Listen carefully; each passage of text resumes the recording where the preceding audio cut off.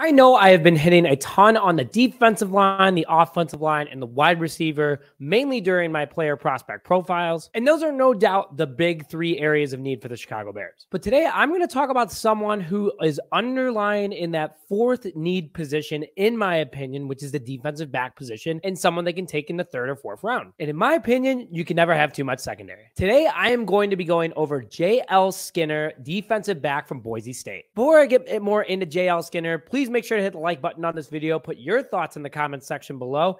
And if you like this video and want to see more, please hit the subscribe button. Tomorrow's video will have the prize you can win. Thank you for us celebrating 4,000 subscribers.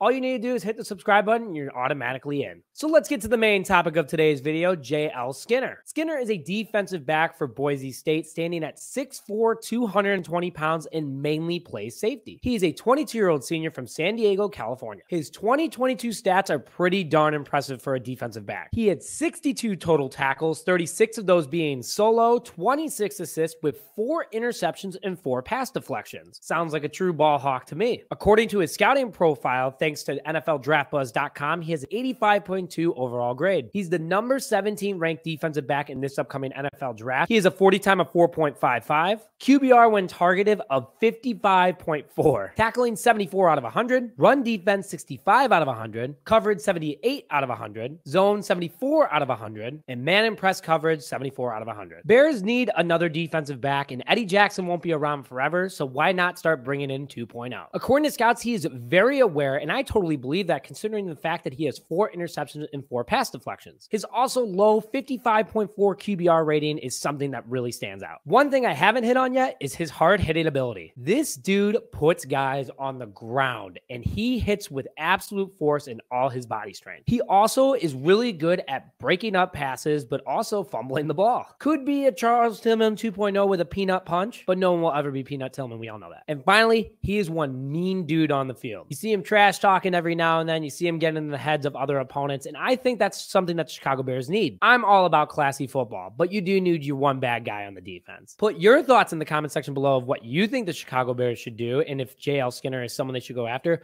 But with that, thank you very much for joining this episode of Just Another Year Chicago. My name is Nick Rode, and we'll see you guys next time.